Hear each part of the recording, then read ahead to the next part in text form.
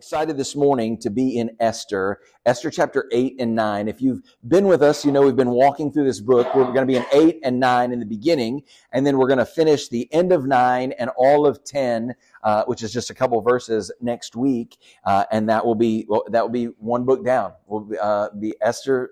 We can check it off the list. It means we don't go back to it, but it means we've walked through it. You can go online and check out all the sermons if you've missed them, so that you can kind of just be sure that you're in there. As you kind of look at 8 and chapter 9, you could clearly read past some of these things because it's like just the details. It's just the details of like what happens now that Mordecai is now raised into leadership. Haman is dead, and there's going to be this crazy situation that happens on March the 8th and March the 9th, and you could just kind of blow by it. And we could, honestly, next week, you'd be like, 9 and 10, it's just a celebration. But I think God has something to say to us. I think he has something to say to us from the high points of Scripture where we're like, oh man, this is a great passage, this is a great passage, this is a great passage. But also just the mundane in our lives, because I don't know about you, but there's some days of my life that are just mundane things, right? They're just consistency. They're just walking it out. And we can learn how believers, followers of Christ, how Christians act in those moments. So we have been asking kind of this question all series long, just so what, right? So what? We're in the book of Esther. We're kind of in this history book, and we're looking at it. And we've asked the question, so what? Why does this story about Xerxes, Queen Esther, Mordecai, Haman, why does it matter to me? And we said last week that this story is our story, right? Because we never see the name of the Lord in this story. And we know that sometimes God does work through the miraculous in our lives, but most often he doesn't work by parting the Red Sea, but he works by a steady, faithful, consistent decisions that I make under the wisdom of the Holy Spirit and others make to get us to the place where we can see God at work. We don't often see these big, part the Red Sea moments and go, oh man, this is what we're supposed to do, right? There are moments in our lives like that, but for the most part, it's just steady, faithful walking, reading his word, allowing it to soak into our lives, and allowing the Spirit to really challenge us to be more than we ever thought we could be. And this week we'll continue in the story in chapters 8 and 9. And I want to give you kind of just 4 divisions in Esther 8 and 9, and then apply this to our lives. So 4 divisions kind of as you see it in these 2 chapters. The first division is this: the existing edict. It's where we last ended last week. There's still this existing edict where the Jews will be killed and they will be wiped out of the Persian Empire because this decree has been made by Haman, and the decree could not be taken away. So let's jump in to Scripture, chapter 8, verse 1. It says this: On that same day, King Xerxes gave the property of Haman, the enemy of the Jews, to Queen Esther. Then Mordecai was brought before the king, for Esther had told the king how they were related. The king took off his signet ring, which is kind of like his I'm in charge ring, right? Which he had taken back from Haman, and he gave it to Mordecai. And Esther appointed Mordecai to be in charge of Haman's property. Then Esther went again before the king, falling down at his feet and begging him with tears to stop the evil plot devised by Haman the Agagite against the Jews. Again, the king held out his gold scepter to Esther, so she rose and stood before him. And Esther said, if it please the king, and if I have found favor with him, and if he thinks it is right, and if I am pleasing to him, let there be a decree that reverses the orders of Haman, son of Hammedatha the Agagite, who ordered that Jews throughout all the king's provinces should be destroyed. For how can I endure to see my people and my family slaughtered and destroyed? Remember, she had kind of let the cat out of the bag that she is a Jewish woman and she's married to the king of Persia. Then King Xerxes said to Queen Esther and Mordecai the Jew, I've given Esther the property of Haman, and he has been impaled on a pole because he tried to destroy the Jews. Now go ahead and send a message to the Jews in the king's name, telling them whatever you want, and seal it with the king's signet ring. But remember that whatever has already been written in the king's name and sealed with his signet ring can never be revoked. We see that there's this existing edict. Remember that the existing edict could not be revoked. You couldn't just write out another edict that said, hey, forget this thing. It's okay. We're not going to do that. jinx, just messed up. Sorry, messed it all up. It's just like, just JK, right? There's no text, JK text at this moment. You don't send that out. And so Mordecai is now in Haman's spot as the leader of Persia, and he has the king's signet ring. We have not shared this scripture throughout this journey through Esther, but I think it's appropriate for us to think about this. Daniel 2:21. It says this, that God places the kings where he would. He places people in hierarchy and order. He puts people where they should be when they should be there. He raises them up to leadership when they should. And so Mordecai is now in this leadership spot. He's not the king, but he's second in charge. And there's this existing edict, and he says, listen, here's what you need to do. You need to send out something to all the Jewish people so that they can kind of respond in that way. You can't just slide it away, but you can do something other than that. So as we continue, we find kind of the second division here in chapter 8, and it is the second edict or the second decree.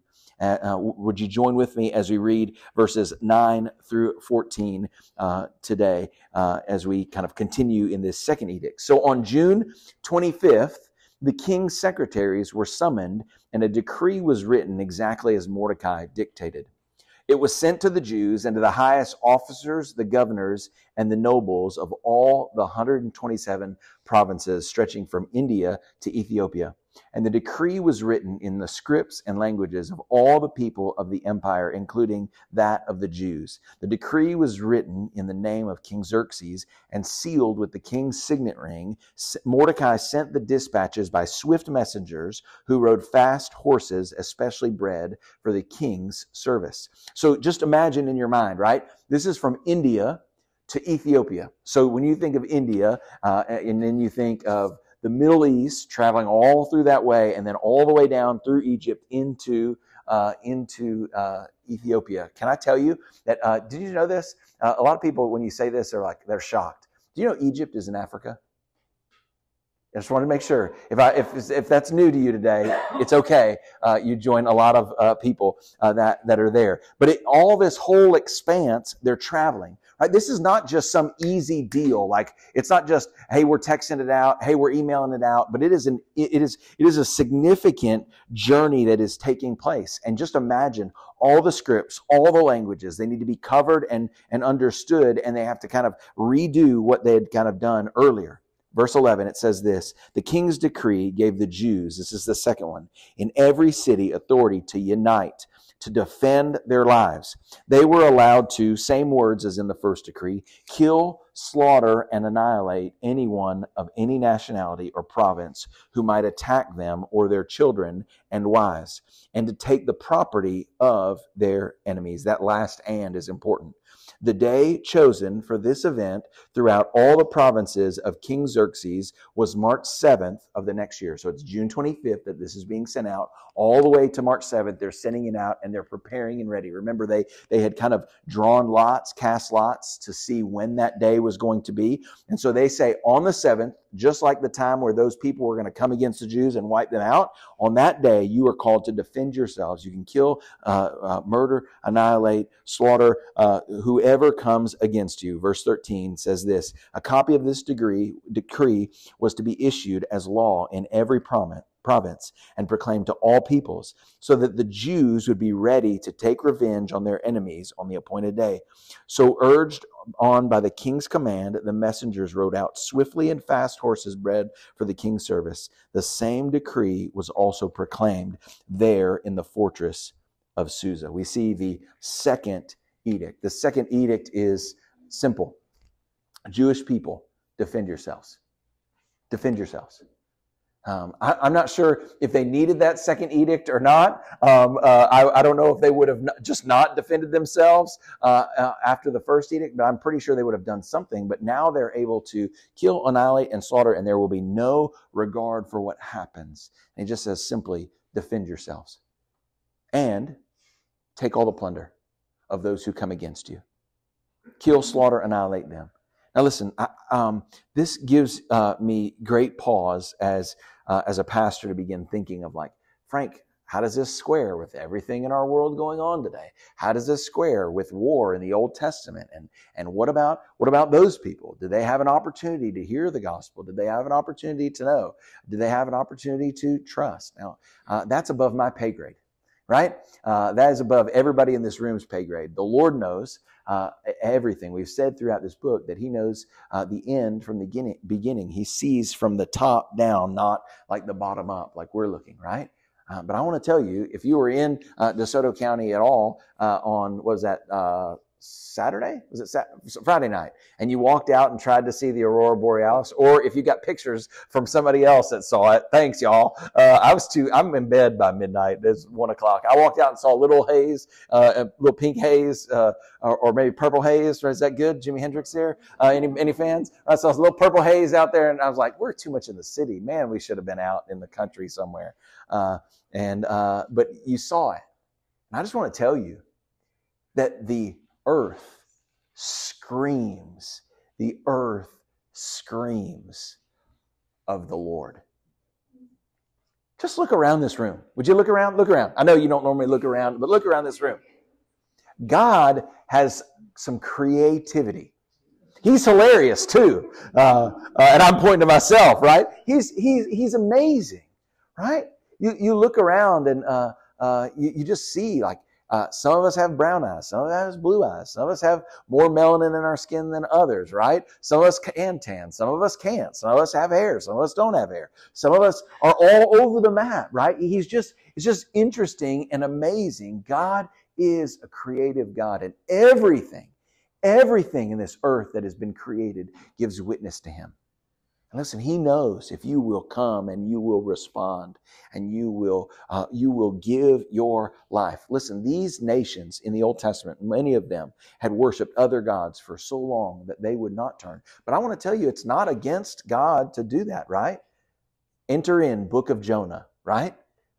Where Jonah is the prophet who was running from God. It's such a crazy book, right? He's running from the Lord, not wanting to be obedient. And he's like, God, I didn't want to go to Nineveh. You want to know why I didn't want to go to Nineveh? Because I knew that you would share the good news of who you are, and they would turn to you, and they would respond in repentance and faith. And Jonah, at the end of the book, it's really sad. He's angry. He's angry at God for revival, right? He's angry at God for revival. I told Ann early on in our ministry career, if I ever get angry about 150 to 250,000 people coming to the Lord Jesus Christ, punch me in the neck, right? I mean, what a moron in that moment. He's angry about people turning from the Lord. The Lord knows. And He gives them the second edict, and He says, listen, defend yourself against those who will come against you. We see this third division, and it's the edict response. It's the edict response. It's the response to what the people hear and what they do.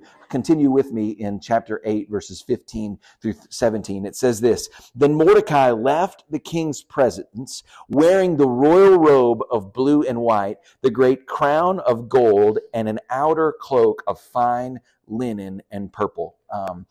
Can I just say this is an unreal moment, right? Mordecai, the last time he was told about the first edict, what did he do? He ripped his clothes, he put on sackcloth and ashes, and went to the gate. He was distraught. And now he is wearing the king's robes, and he is wearing the king's signet ring, and he is walking in power and might. If you haven't yet gotten on, whether it be YouTube or on their BibleProject.org website, and watch the videos, they're so great.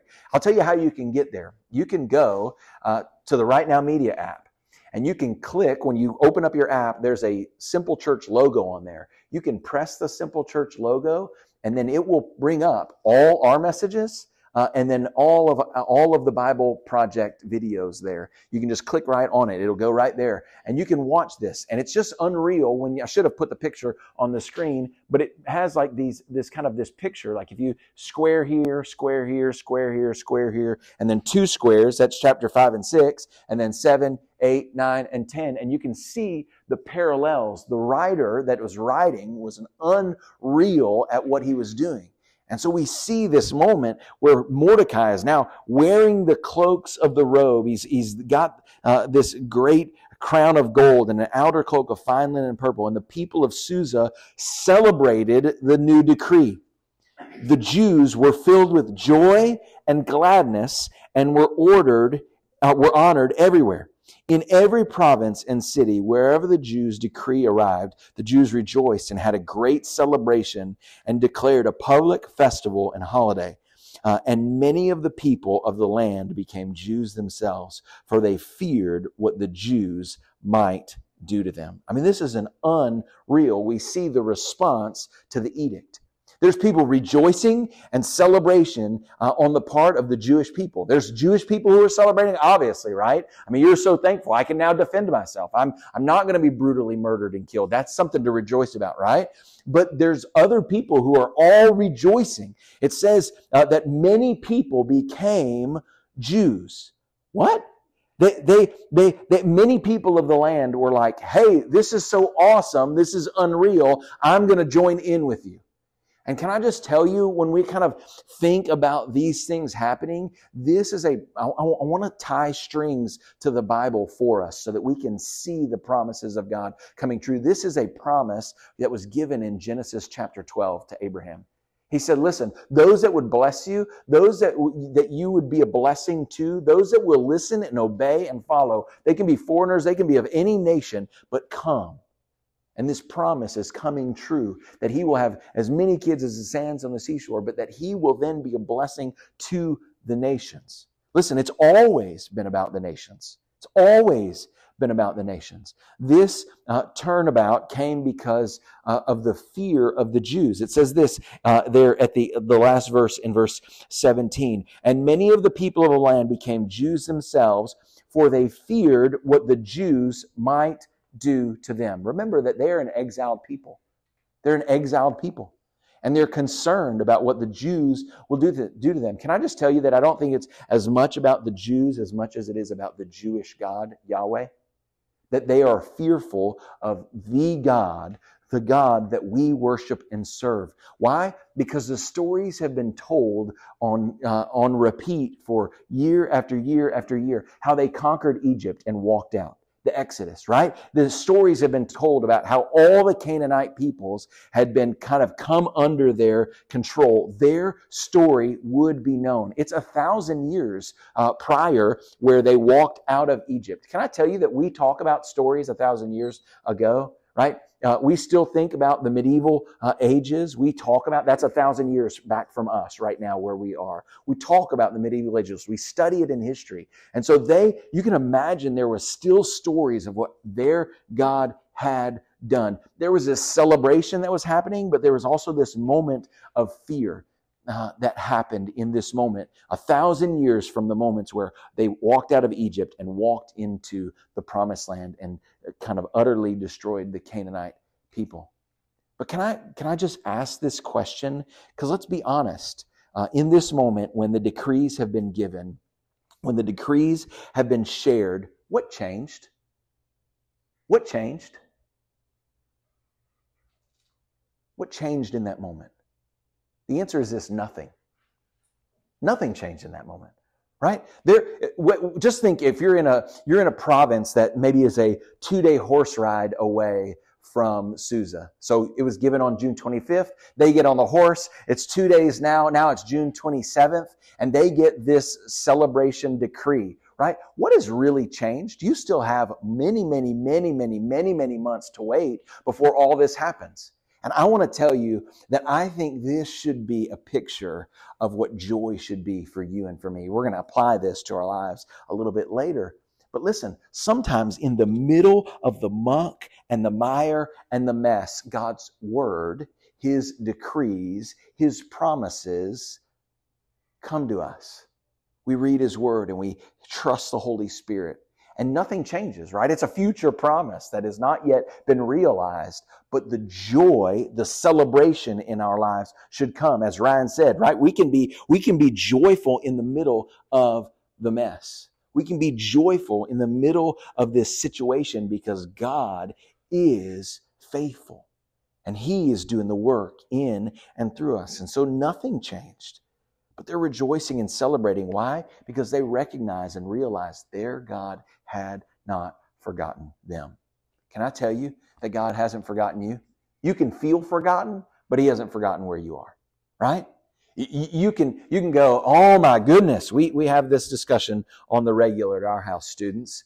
Oh my goodness, school. Why do we have to go?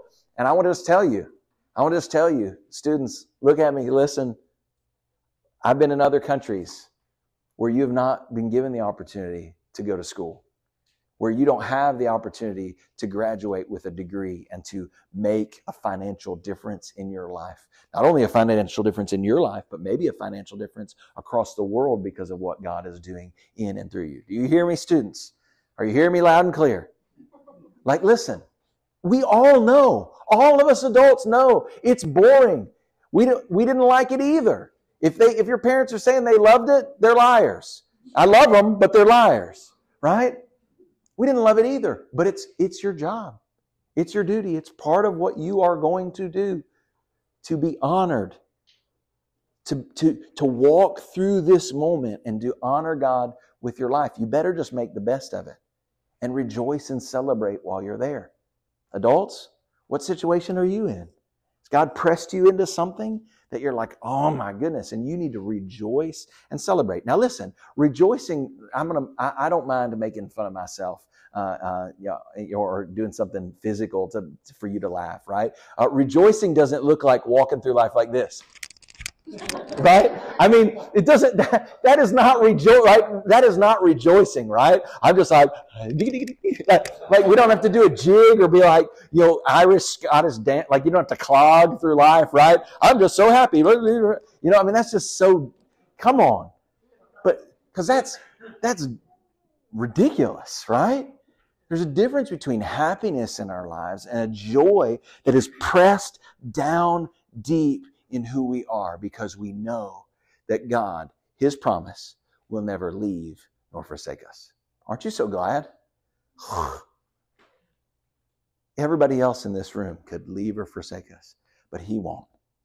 He's trustworthy. Are we willing to rejoice?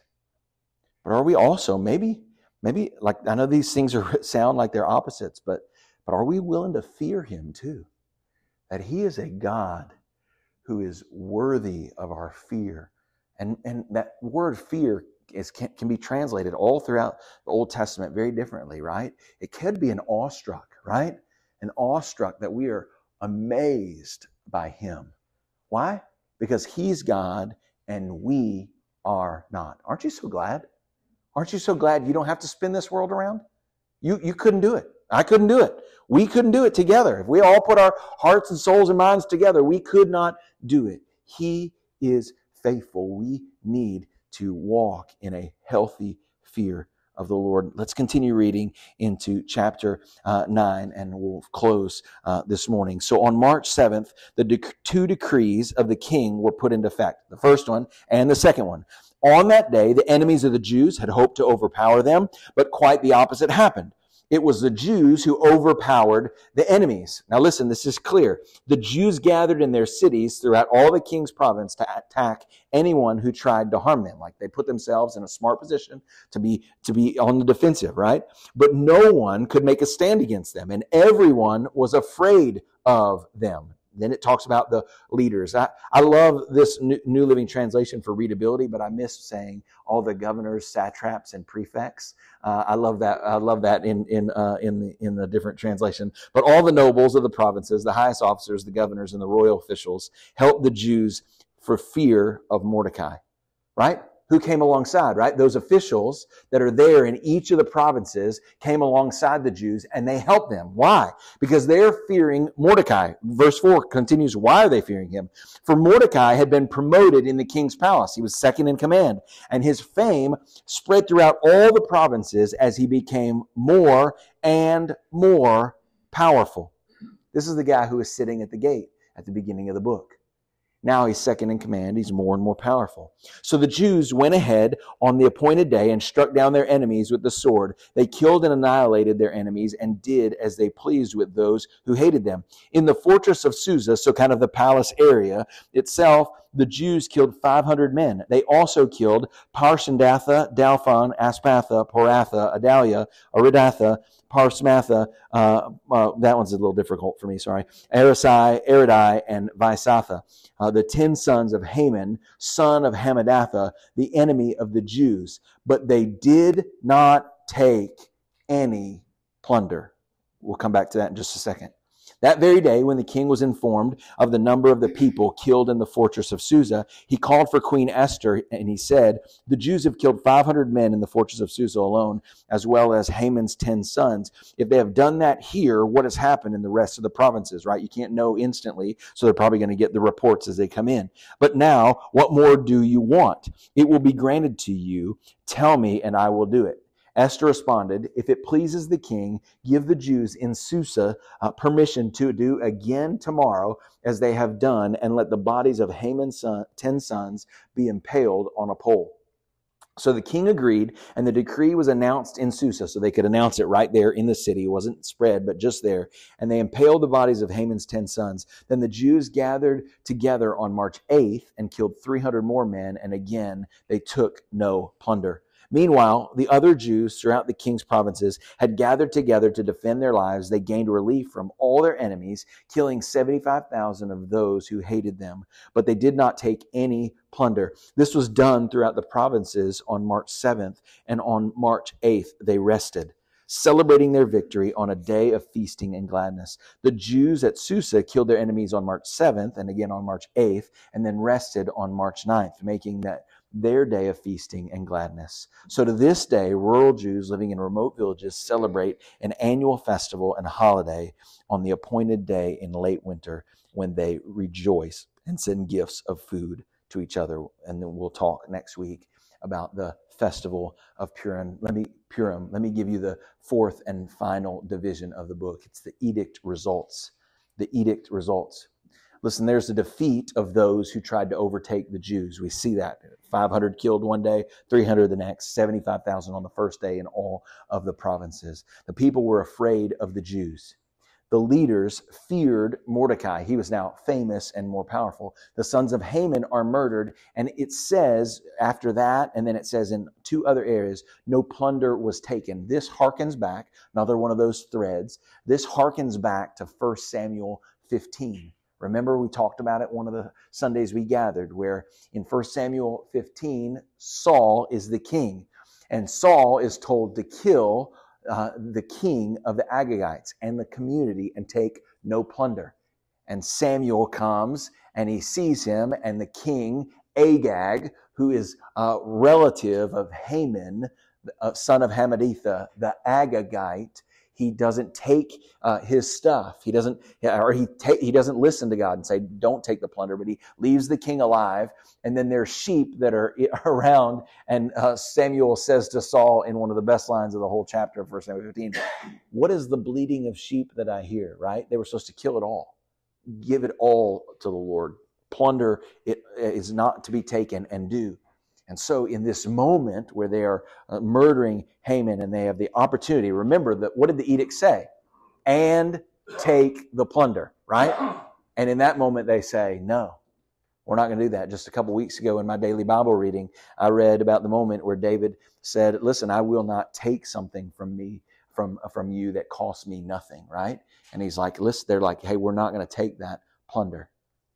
And by the end of the chapter, we see that the king, sadly, Xerxes, is still abdicating, giving up his throne and the authority. He comes back and he's like, hey, what else can we do? And they're like, hey, can we in this city, in Susa, make sure that we defend ourselves again tomorrow? And then we see this celebration. Let me give us kind of 2 points of application, and then we will be done early and on time, because that's the best thing I can give you for Mother's Day. Amen?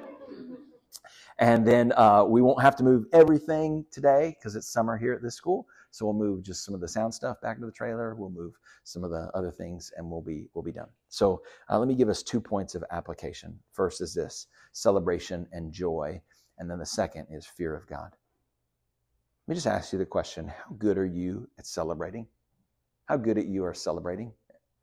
How good are you? Like, I want to ask the question, just like no spiritual value here, right, at all. Are you good at celebrating, like when it comes to like throwing a party for someone? You don't want me to be your party planner, right? If I'm going to throw a party at some point, like Ann and I will be 44 this year, we'll be 50 at some point, right? I will not be planning our 50th birthday party, right? That's just not, it's not in my bag. I'm not good at doing that, right? Are you good at that? Are you good at celebrating in that way? Are you kind of a good celebrator? Do you do that? Like even gift giving, I'm terrible. If I buy you a gift, I'm going to give it to you tomorrow, right? It's like, oh, well, what is this for? I don't know. When's your birthday? Just think of it for then. Like I send text messages out to people. Like I'll see something randomly somewhere and I'll take a picture of it and I'll send a text message to you. We had the Wilsons here last week. We were at a ball game for Ethan and I saw Southern College of Optometry and I took a picture and I sent it to them, right? I'll just be randomly doing that. I will do that for people. I'm a good celebrator in that way, rememberer of things, but I'm not good at celebrating. How good are you at celebrating? Listen, we will talk more about this next week and on Memorial Day and the second week of the fruit of the Spirit, because I think God's maybe doing something for us. We're going to talk about joy. We're going to talk about celebration and joy. And that does joy and celebration exude out of who and what you are? Does it just kind of like come out of your pores? Like, man, I just want to exude joy and celebration. Why? Because we should be party people as followers of Jesus Christ, right? That should be who we are. And joy is not a momentary feeling, but it's a state of being for the believer because we have the most to celebrate. Jesus lived, died, was buried, rose again on the third day, and is now sitting at the right hand of God. We got a lot to celebrate. Are you a good celebrator? Can I tell you, this is one of the prayers that I pray for our church, that we would be great celebrators. Like that we would be known as a church of celebration. That last week, I was so glad we didn't have to like say, now clap for these baptisms, y'all. Now clap for these, right? No, I mean, it's just unreal. Blown away. Are we good at celebrating? I'm praying that for us, that we would be a church of celebration and joy. That we would, I'm thankful. I looked around and said, hey, Ryan, help us clap this morning on that song. Some of you are from, you're just in the wrong hemisphere. You should be in Central America. They clap on 1 and 3. And some of us clap on 2 and 4, like the song's supposed to be. But if you just keep clapping, we'll do 1, 2, 3, 4. It'll be all good, right? But we should be those people, right? Clap your hands, all ye people. Why? Because Jesus has redeemed us and celebrated us. He's celebrated. We should celebrate him because he has given us new life in Christ. Celebration and joy. This week, would you be willing to examine your life and ask the question, how good am I doing at celebration and joy? How good am I doing at celebration and joy? Listen, some weeks are knuckle dragger weeks, right? Had them, like you said, Frank, you've had them in ministry as pastor? Yes, had knuckle dragger weeks. Sometimes just you got to get the things done. But in that moment, I want to exude joy even in that moment. Second is the fear of God. Fear of God.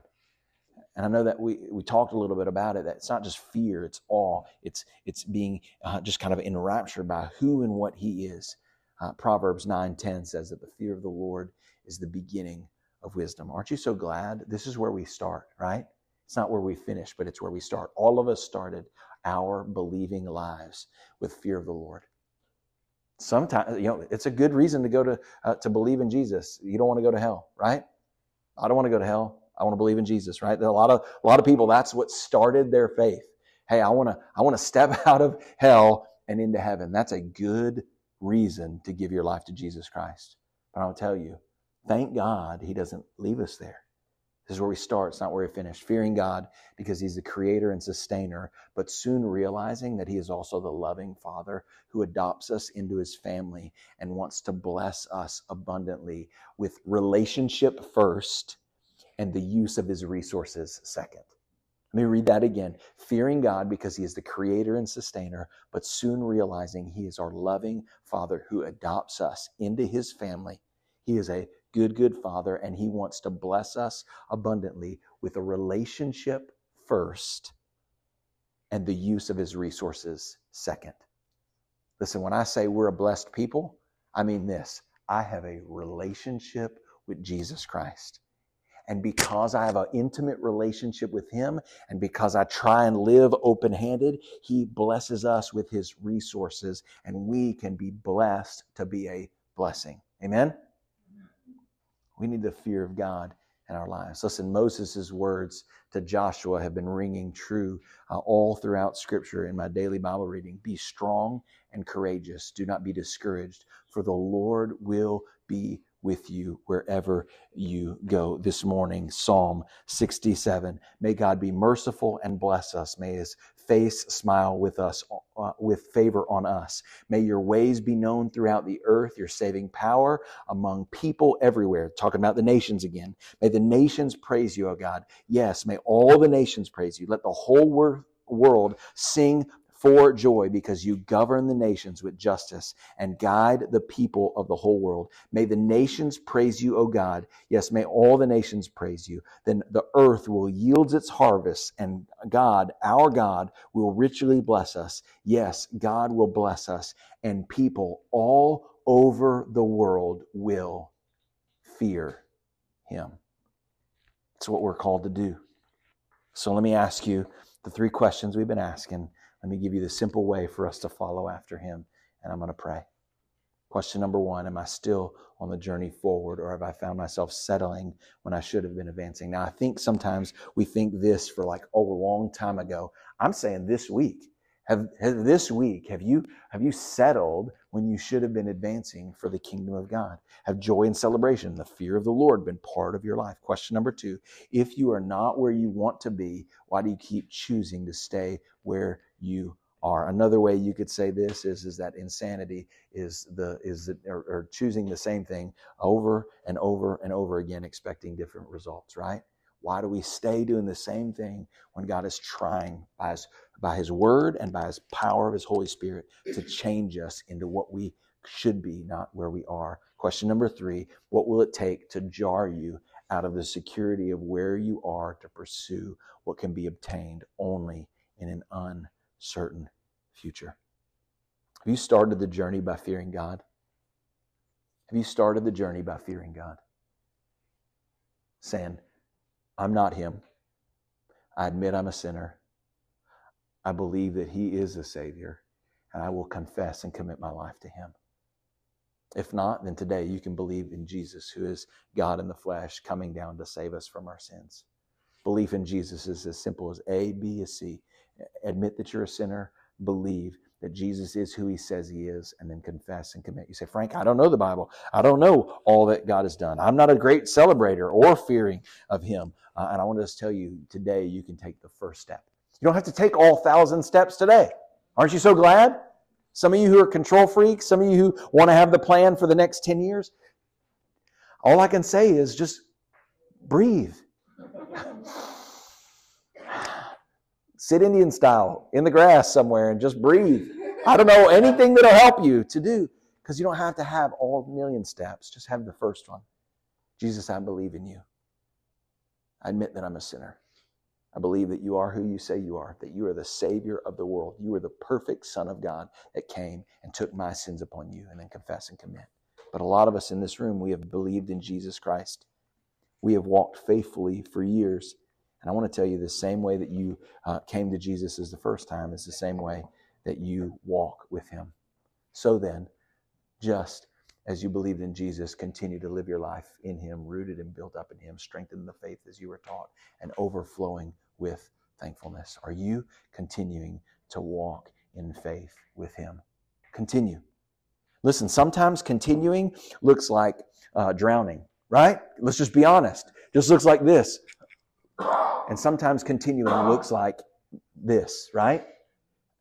I do neither well, but that's what it looks like.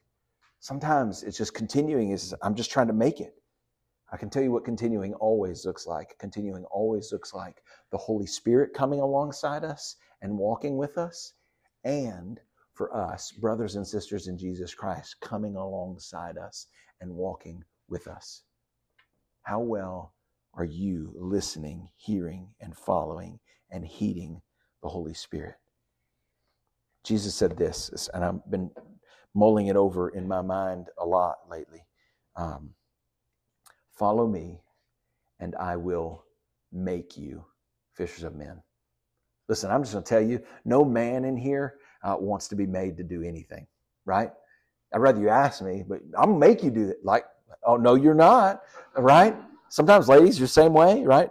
No, I'm not doing that. But I want to tell you, when Jesus makes us do something, I'm willing to yield to it. Why? Because he is our perfect Son given on our behalf. Would you be willing to trust him? Man, let's celebrate this week. Listen, something's going to happen this week. It's going to get you down. Celebrate. Not this, but this moment that no matter what's going on, he's not left me or forsaken me. Would you join me as we pray? And then Randall's going to come and dismiss us. Father, we just trust you. God, we're terrible. Let me rephrase that. God, I'm terrible at this sometimes. Sometimes, Father, what I'm walking through or what's coming next is bigger than,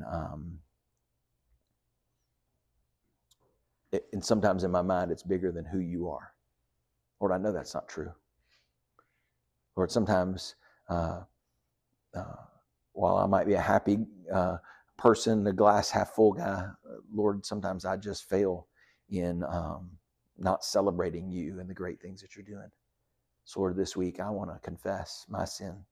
God, I pray that we as a people would confess our sin and lay our sin at your feet. And God, thank you that you separated as far as the east is from the west. Lord, today I just pray that you would be honored and glorified by what we say and do this week.